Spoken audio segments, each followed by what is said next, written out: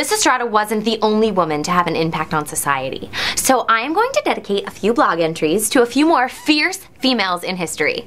Fierce females. Meow. Beginning with one who took women to new heights. Literally. Amelia Earhart was the first woman to fly across the Atlantic Ocean. The first person to do it twice. The first person to fly from Honolulu to California. And she became an inspiration to other aviators. No, not the sunglasses. When she also formed the first organization of female pilots. She made milestones in a business where people just expected women to be flight attendants. And no one ever kept her spirits down. Sadly, she disappeared in 1937 in the middle of the Pacific Ocean when she was trying to fly around the world.